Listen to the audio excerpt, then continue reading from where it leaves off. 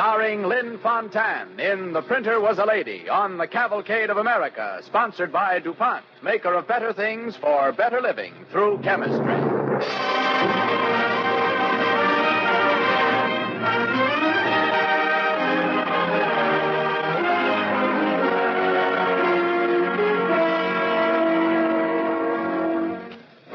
Of all the rights and privileges guaranteed to Americans by their Bill of Rights and their democracy, foremost is the freedom of speech and of the press.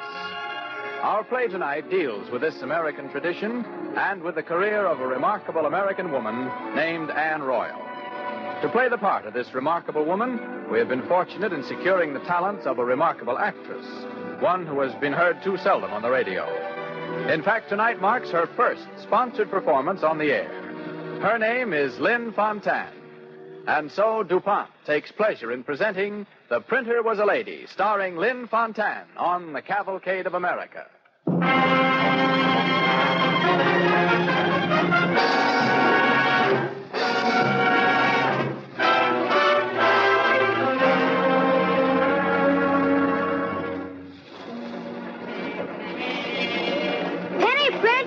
Penny print, Anne Royal's latest broadside, just off the press, penny print. Some people laughed at Anne Royal. Some pretended not to hear, but everyone did hear all the same.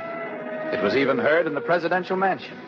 And there, on a day in early spring, Andrew Jackson, 7th President of the United States, is talking to his Secretary of War, John Eaton. I still think you ought to see her, Mr. President. By the tunnel, John. Since when has it been the function of the Secretary of War to make appointments to see any old busybody who runs a printing press? This isn't just any old busybody. This is Anne Royal. I don't care if it's the fellow who invented the printing press. I'm a busy man. But maybe she can help us. We've got the fight of our lives on our hands with this United States bank crowd. And as I said before... The pen is mightier than the sword. Yeah. Well, what are you doing as Secretary of War, if that's what you think? You don't have to choose between them, you know. No. I was talking to Mrs. Eaton about this woman. Peggy says she's a real power in Washington. And she's no fool either. She knows what you're trying to do, and she believes in you. Peggy say that? She did. Now, the least you can do is see her. You waste enough time seeing politicians who want offices. Well, all right. Let her come in. Mm-hmm. Come in, Mistress Royal. I thought you were the president that anyone could see any time. Mistress Royal? Yes. Mind if I sit down? Oh, sit down, by all means. I'm as tired as a Mississippi mule tramping around these streets. I'll come in again later in the day, Mr. President. Yeah, all right, John. All right. Well, Mistress Royal, what can I do for you? What can you do for me? Did you ever hear of the power of the press? I know. The pen is mightier than the sword. Well, don't you believe it? Maybe I'm a little biased, ma'am. I'm a soldier. And I'm a printer, so we ought to get along famously. Now, General, you don't mind if I call you General, do you? Anything you wish, ma'am. I'm a printer, a sort of one-woman newspaper, you might say. I suppose you've seen some of the broadsides I put out? I have, ma'am. Yeah, I can see you don't think much of them. Neither do I. That's why I'm here. You'll forgive me, ma'am, if I fail to see the connection. It's just this. The other day I suddenly thought to myself, since Andrew Jackson moved into Washington, there are more important things happening here than courtships and scandals and all that kind of flapdoodle. And it's the duty of anyone who has anything to do with a printing press to find out about them and tell the people. And I thought the best place to find out was right here. Do you follow me? Yes, ma'am. Now, the big issue today is this United States bank business. What is it? Who's behind it? Why are you fighting it? What are you going to do if I tell you? Print the truth about it. How do you know I'll tell you the truth? I don't, but I'll find out. Sounds fair enough. All right, I'll tell you. It's a simple story, and an old familiar story, I'm afraid. The United States Bank controls the finances and the credit of the United States. It can issue money and withdraw it. It can cause panics, and it can cause booms. The United States Treasury has to keep the government's money there and pay for the privilege. And it's all owned by a few men in Philadelphia and New York. You mean the government and the people don't have any say in it at all? Nary a say. Well, they ought to. Yeah, that's what I say. That's why the fight begins. Why can't Congress do something about it? They could. In fact, they're the only ones who can. Well, then why don't they? Well, you see, lately the bank's got in the habit of loaning money to congressmen. Do you mean to tell me there are congressmen who won't vote against the bank because they owe money to it? I can't prove that, but it wouldn't surprise me if it might have something to do with it. Well, of all the white-livered, thieving scoundrels, who are they? You know which ones are fighting me on this issue, don't you? Yes, I think I do. Look here, General, you haven't had much luck fighting these fellows with a sword, have you? The laws being what they are, no, ma'am. I have a feeling that when I get through, you will begin to agree with me about the power of the pen. It'll have to be a mighty sharp pen, ma'am. It is, General. It is.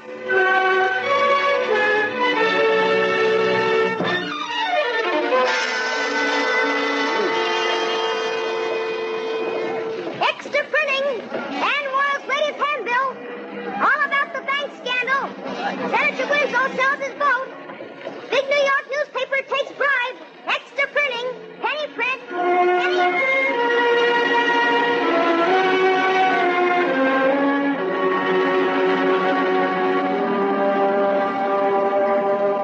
And these gentlemen sit silently by while the bank impoverish and bankrupts the very voters who sent them to the halls of Congress. Was ever such a case as this in the annals of corruption which history records, where thieves and moneylenders unite to line their pockets while they beggar their own countrymen and bankrupt their own constituents?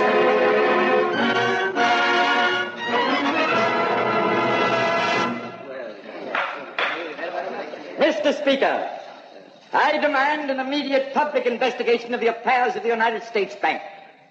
We have lately heard charges against this institution in the public prints, which, if true, indicate a threat to our freedom as great as any since the War for Independence. This issue can no longer be called a political quarrel.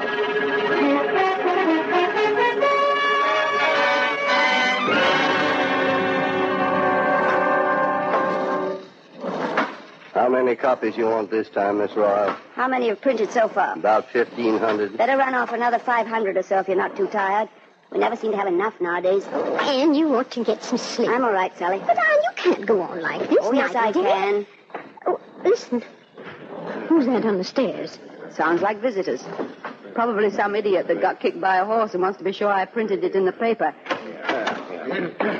Well, don't you knock when you enter a house, or do you always break in? Good evening, Mistress Royal. Who are you? What do you want? We've come to discuss a matter of business, Mistress Royal. Certain friends of ours are anxious to go into the printing business. Why don't they, if they have the wits to? Well, they're particularly anxious to acquire this property of yours, this press and so on. Well, they can't have it. Good night. They're willing to pay very handsomely, provided that you remain here as, shall we say, manager, and consult with them, of course, on the nature of your future publication. I thought as much. What makes you think you can bribe me? Who do you think I am, one of your thieving politicians? Go back and tell your friends I wouldn't touch such a filthy proposition if I was starving in the gutter. Now get out, all of you. Get out. You refuse, then? Refuse? I not only refuse, but I intend that the people of Washington shall know tomorrow morning why I've refused and what I've refused. Now clear out. All right, boys. Smash up that press. What are you doing? Set fire to that paper there. Just a minute. Look, she's got pistols. Indeed, I've got pistols, and I didn't grow up on the frontier without learning how to use them. Go ahead, I'll handle this. One more step. Very well. Hey. Now, that's one through your hat. The next one will be through your gizzard. Now get out. Maybe we'd better. All right. Come on, boys. But I warn you, Ann Royal, that we're going to smash you, and we have to buy the whole city of Washington to do it. The next time you call on me, watch out for skunk traps.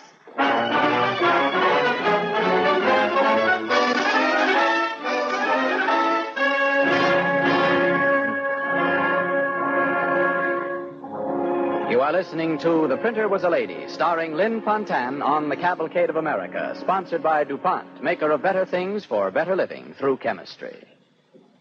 As our play continues, Ann Royal, in her print shop, is listening to strange sounds which have assailed her ears of late from the floor below. Sally, how can a woman get out a newspaper with that going on all day and half the night? Now, Anne, I'm sure Mr. Sims and his folks mean all right. But why in the name of all that's frightful do they have to set up shop right under me? And now worse things could happen. Nothing worse could happen. Anne, listen. Why, they're coming up here. They are. Bringing in the cheese. Why, what on earth do you idiots think you're doing? Mr. Royal, we have come to save your soul. Save my soul? You better get out of here while you can still save your skins. Oh, Anne. Ah, sister, I see that we have come none too soon. We have heard grievous reports of late of your unbridled tongue. Listen, mister, I'm a hard-working, God-fearing woman who's trying to run a newspaper and serve her country as best she knows how, and I can stand only just so much. Anne, Down please. on your knees, sister. What? Down on your knees. Here. Help me, Brother John. Let go of me. Oh, you must, Here, sister. where's my umbrella? No, you pumpkin-headed, loud-brained simpleton. Here, you heard it, brother. hypocritical old You're a buzzard, witness to this. Collection stealer. Get out of here before I wrap this umbrella around your turkey neck. You've broken the law, Mr. Royal. You hear me? You've broken the law. You're a witness, Get brother. out of here before I break your neck. So, you've had your turn all these months, Mrs. Royal. Now it's ours. Well, what do you suppose he meant by that? You've had your turn, now it's ours. Anne, you shouldn't have done it. There's something very queer about all this. Those people moving in below so suddenly, then coming up here like this. Oh, why did you have to lose your temper Because I'm a that way? fool, I guess. I had a nasty feeling, Sally. I have a nasty feeling, Sally, that I've taken the bait.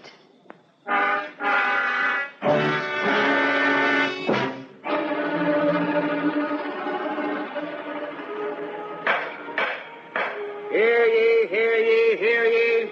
A warrant is hereby issued for the appearance before this court of one Anne Royal in the case of the United States versus Anne Royal, the accused being charged with the offense of being a common scold.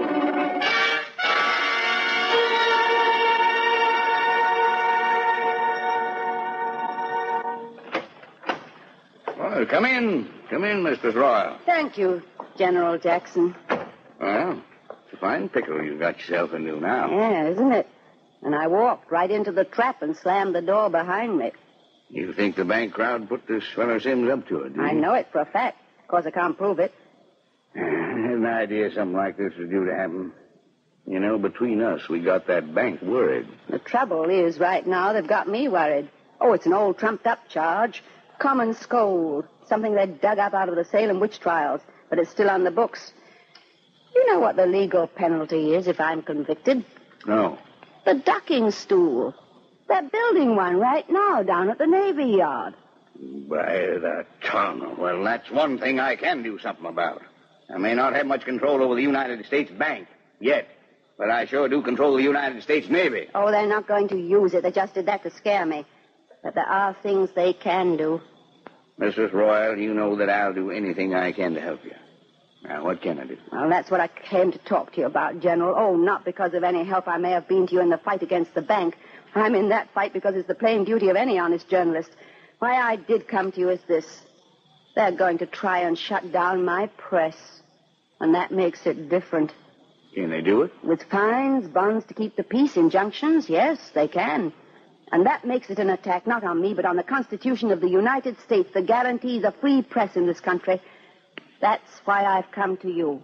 By the tongue, Roy, I'll go down to that courtroom and I'll tell those scoundrelly sea lawyers a thing or two. No. You're going down there would do more harm than good. But maybe you could just let the court know somehow that, well, you know Anne Royal and that you know she's an honest, truthful woman. You can depend on that. I've got a little ammunition of my own, but it's you I'll count on most. I don't know how I'll do it, ma'am, but one thing you can be sure of, I will do it.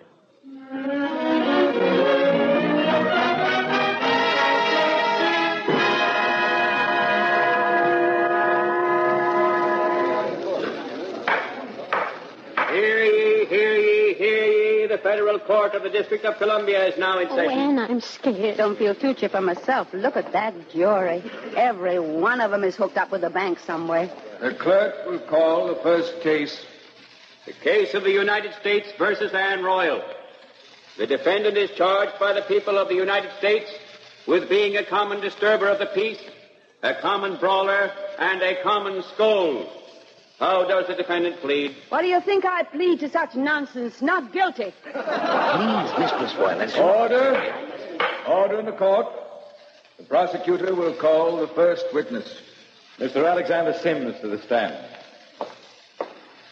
Raise your right hand. You swear to tell the truth, the whole truth, and nothing but the truth, so help you God? I do.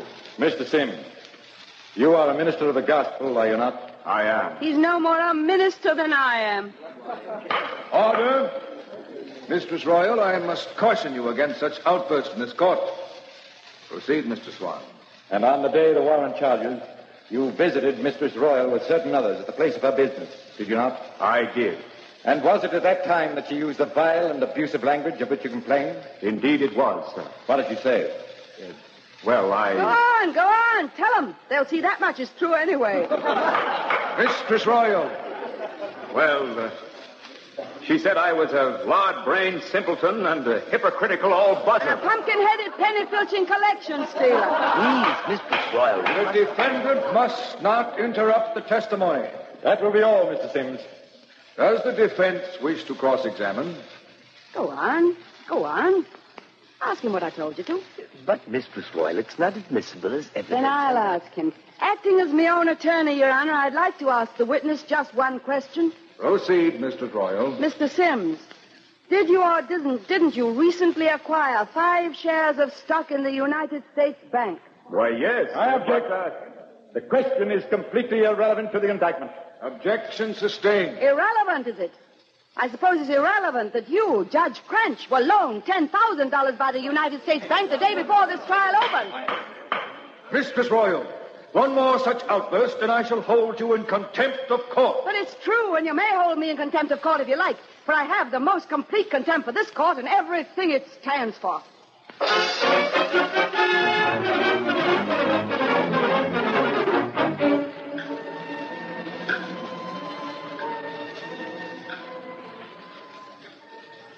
Mr. Prosecuting Attorney, have you any further witnesses to call against Anne Royal? No, Your Honor, I haven't. The prosecution rests. The defense may call its first witness. Your Honor, I, Sit down. I'll handle this. There's just one witness I should like to call in my own defense if he's present, and that's Mr. John Eaton, the Secretary of War. Mistress Royal, I must remind you again that a court of law is no place for idle pleasantries. This is no pleasantry, Your Honor. Sally, where is he? I don't know, Anne. Is Mr. John Eaton here? If you will proceed with your defense, Mistress Royal. One moment, Your Honor. Mr. Secretary, do I understand that you are here to testify on behalf of this defendant? I am. We are honored, I assure you, Mr. Secretary. Will you take the stand, please? Certainly. Raise your right hand. You swear to tell the truth, the whole truth, and nothing but the truth, so help you God? I do. Proceed, Mr. Eaton. Your Honor, what I have to say will not take long. I come here to speak on behalf of the defendant, Anne Royal, as her friend, and at the request of the President of the United States, who is also her friend. I've known Mistress Royal for many years. Whatever her faults, I know her to have one virtue which far overbalances any fault. I know that when Anne Royal speaks, she speaks the truth, openly and fearlessly. It is my sincere hope, gentlemen, that this fact may not be without influence in your judgment of this case. Oh, Anne, wasn't it wonderful? Oh, Sally, I don't care now if they send me to jail for life. They can't convict you. Oh, yes, they can. It's not what they hear, but what they get that influences these gentlemen. Does the defense have anything additional to add? Just a word to the jury, Your Honor, if I may. Proceed. Gentlemen of the jury, I know what you think of me. I know it's useless to appeal to your chivalry or any of that nonsense. But one thing I must say to you. This is a trumped-up charge. It was brought to close my newspaper. Remember that when you render your verdict. And one thing else, remember. There is a document called the Constitution of the United States. The First Amendment to that document guarantees as the foremost privilege of Americans the freedom of speech and of the press. Remember that, gentlemen of the jury. And while you're pondering what vengeance you will wreak upon Anne Royal, ponder also, if you attack your Constitution, what vengeance posterity may wreak upon you.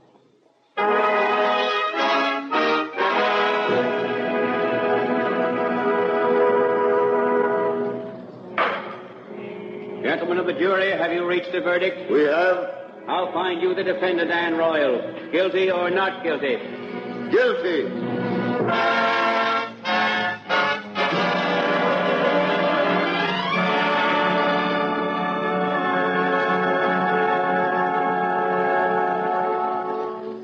Anne, you must try to sleep.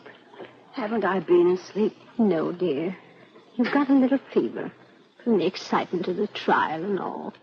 What time is it? Oh, it's late. It's almost midnight. I suppose in the morning they'll come and take the press away. Take the furniture, too, most likely. Oh, what are we going to do? I don't know. We'll get along somehow. Always have. I don't see how they could have done it to you. And after what Mr. Eden said. He did his best. It was money that did it. Money to buy the judges and juries. But to fine you so much when they knew you didn't have it. That's what they got me in for, to shut me up. Looks like they're just about done it, too. Tomorrow they'll take the press. And there's someone on the stairs. Oh, you don't suppose they've come for it tonight, do you? Open the door, Sally. Oh, and it's the president. Evening, Mrs. Laura. Why, General. I'm sorry it's so late. There was a cabinet meeting. I came as soon as I could. General, Mr. President, you didn't have to come to me. Well, I heard what happened. I just wanted to tell you that your fine was paid. Some folks that was grateful for what you've done, they got up the money. Oh, you don't owe me that, General. Thought you'd want to know that now they can't attach any of your property, take your press or anything. Thank you. By the way, I think we finally got that bank crowd licked. Have you? Yep. Talking to some of the boys this evening. It's going to take time, of course, but we've got them. I'm glad. Thought you would be. You know, General, I've been kind of sassy to you sometimes, considering that you're President of the United States. I don't recollect it, ma'am. I have, though. But you know it's just my way. I know. But, General, now that you've found me in a weak moment, I just want you to know that old Anne Royal thinks you're a really great man. Folks will remember you, General, for a long time. Thank you, Mistress Royal. I think folks will remember you, too.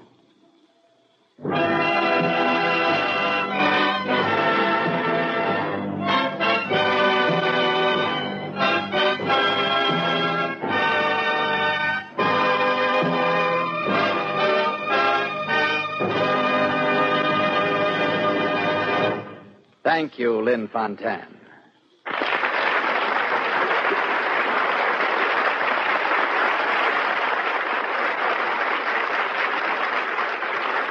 Thank you, ladies and gentlemen.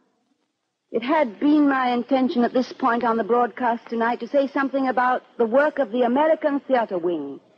However, at the request of our government, and with a woman's privilege to change her mind, I'm going to speak of something that I'm sure Anne Royal would be printing columns about were she alive today. It's the need for salvage. Our government has asked us to mention it on our program tonight and to urge you to do your part in collecting such things as waste paper, scrap iron, old rubber, and other discarded materials so vitally needed today. The need for this salvage is vital, so that industry can supply our armed forces and allies with what it takes to win a war. Please collect what you can. Start tomorrow. And when you have gathered it, do one of three things. Take it to a junkyard, call Boy Scout headquarters to collect it, or send it to the local salvage center. Industry needs these things to help win the war. Please contribute what you can now. Thank you. Thank you, Miss Fontaine. And now news about next week's program. Our star will be Raymond Massey. Our play, A Tooth for Paul Revere, one of Stephen Vincent Benet's famous short stories, adapted for radio by Mr. Benet, especially for Cavalcade.